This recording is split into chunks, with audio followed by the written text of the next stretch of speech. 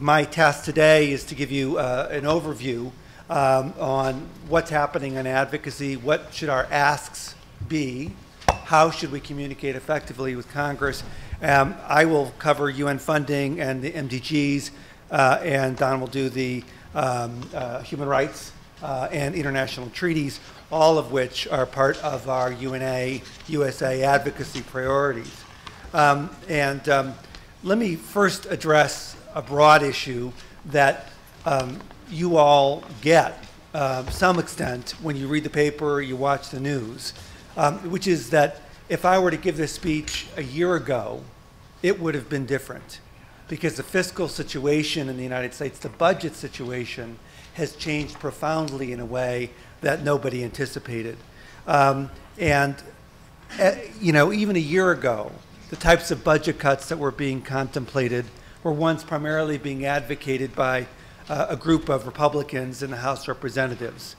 As a result of the budget agreement that was agreed to that governs this fiscal year, FY11, it's fair to say that this is budget cuts that have been agreed to by the White House, by Democrats in both the House and Senate. So we're now dealing with a more bipartisan, more shrinked fiscal situation than even a year ago, and we need to be aware of that. You need to be aware of that as you head towards the Hill, that it is a different situation than before.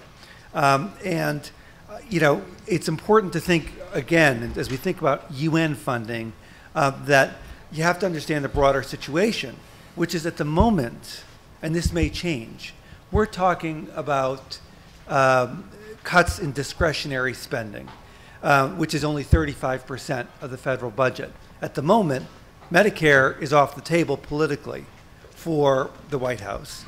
Social Security off the table, defense, of course, off the table.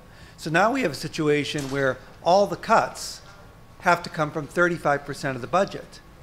And if you looked at an FY11, 18% of the discretionary cuts came from foreign affairs. So it's already foreign affairs spending more generally, which covers UN spending, the MDGs, and a whole bunch of other stuff, has already been singled out for disproportionate cuts. And unfortunately, as we think about FY12, and that's the fiscal year that we're talking about right now, it's only going to get worse. In terms of the budgetary pressures being felt. So let's talk about the UN. So we now see the broader fiscal situation, which is not good and getting worse.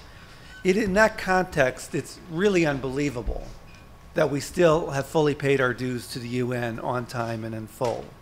In FY11, and it was because the president requested the right amount, which was a new thing. In the Bush administration, there was repeated under requests in funding. So the president would say, oh, I got full funding for the UN, but it wasn't the right amount. So we now have a president that's asking for the right amount of money. Under Secretary Clinton and Ambassador Rice, they use extensive personal resources to go to the Hill to try to get the money, and they did it successfully in FY10 and FY11. And most importantly, we have a broad coalition with UNA USA, working together with CGS, working together with Better World Campaign, and then a broad other group of NGOs that we collectively have brought together in DC. Members of Congress and their staff are hearing about it. They get emails, they get letters, they have meetings about UN funding and its importance to American interests and to international interests. So all that together has resulted in the fact that not only have we paid back dues to the UN, but we're fully paid up at the moment. But as we think about FY12, we certainly have our work cut out for us. But let me tell you what I think we've done already and then what we need to do to get the right result. Let me point out the best thing, which is the first ever joint Better World Campaign UNA USA briefing book, which is over 75 pages, 62 pages, of concrete information about every aspect of the US-UN relationship. This briefing book went to Capitol Hill. Every congressional office has one. And it's a guidebook for the Hill to know why the UN matters, why do we pay money to the UN? How does it serve American interests? How does it serve global interests? We try to answer all these questions. But most importantly, this briefing book says that with our two logos on top, that these organizations are the ones to go to if they have any questions about the U.S.-UN relationship. Second of all, we stressed positive messaging. We are capable of playing offense and defense at the same time. And so as a result, we held a reception on Capitol Hill to thank a peacekeeper. Well, it was important that we thank peacekeepers, and it's a campaign that the Better World campaign is running at the moment. But most importantly, it was our way of telling the Hill that the UN does positive things around the world. We didn't have any specific ask for the Hill. It was just positive messaging about the UN that we were sending to the Hill at an important time in the budgetary process. Coming up, we have a joint UNA-USA Better World campaign reception on the Hill that advertises the important ways in which the UN serves American business interests. Because frankly, when you talk to congressional offices these days, it's about business and it's about jobs. I mean, people are very concerned, as they should be, about the unemployment rate here at home.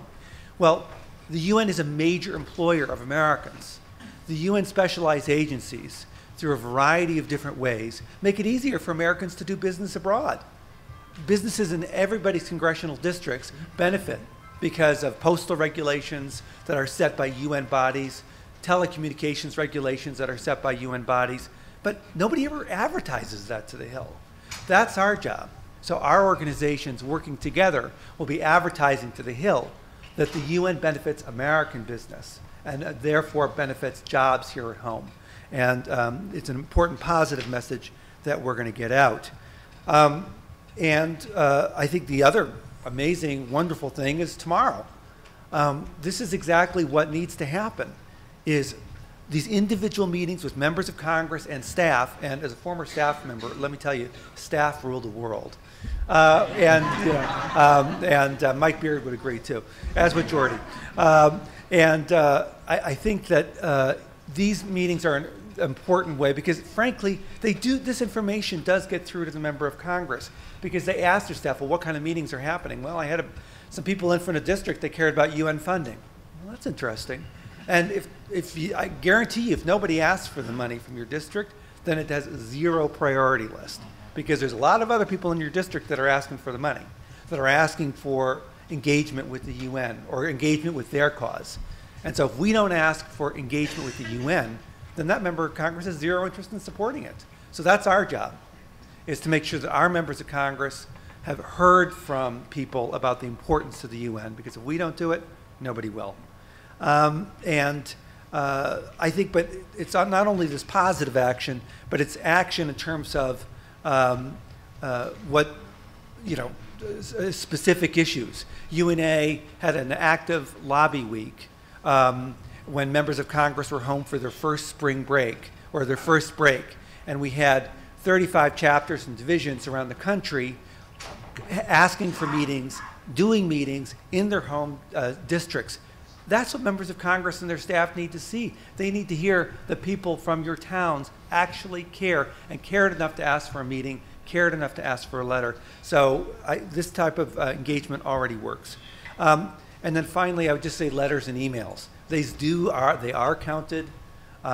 It's something that's easy for your chapters and members of your chapters and divisions to do. They really can make a difference.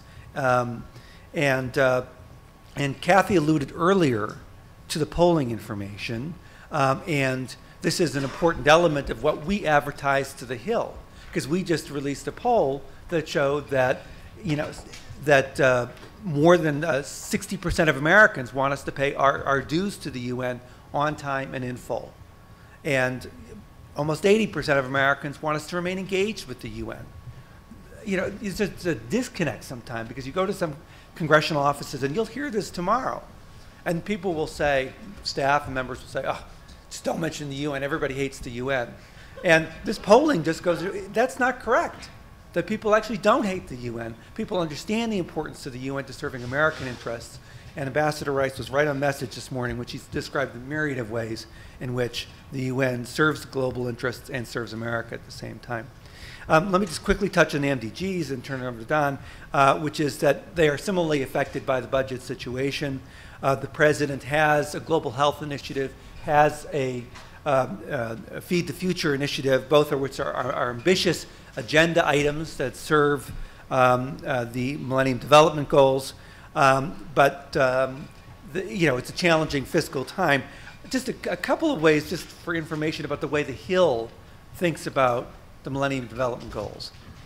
They tend to put it in the context of what specific interventions they know of, they care of. Malaria, international family planning, HIV/AIDS, all of which are related to the MDGs. It's just when you talk about the MDGs to the Hill, it's important to also put in that context of that's what we're really talking about here, is these particular interventions.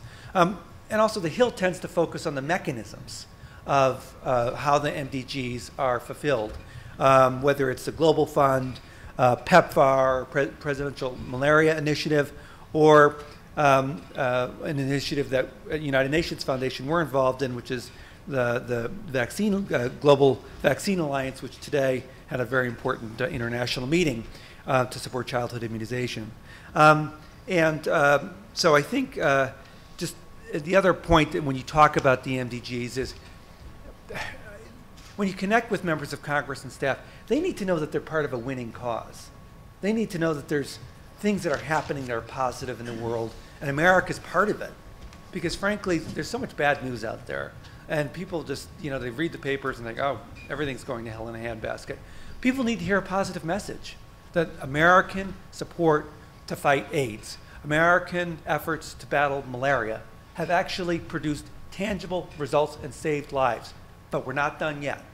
If we want to end malaria, if we want to make sure that every child is immunized, we need to continue to support these important initiatives. So they need to hear great progress so far, not done yet, this money is well spent, and America has an important leadership role to play. And when you put that whole package together, it's frankly a more appealing picture than sort of only the negative side of the house. In any event, that's UN funding, that's the MDGs. Let me turn it over to Don for the rest. Thanks.